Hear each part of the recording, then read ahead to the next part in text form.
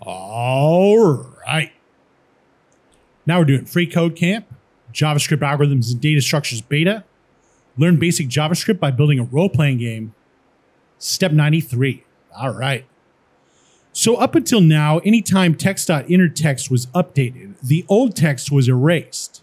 This time, we're going to use the plus equals operator to add text to the end of text.innerText. We're going to add the string in your inventory you have colon, like this, and we're going to include the spaces at the beginning and the end. All right.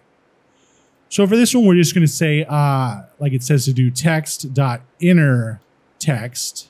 We're going to have that equal, and then we'll, plus equal the string space in your inventory you have colon space like that, right? So that takes care of the space that would go after the period, and then also the space that would go after the colon, right? So let's check the code. Looks good, and submit it.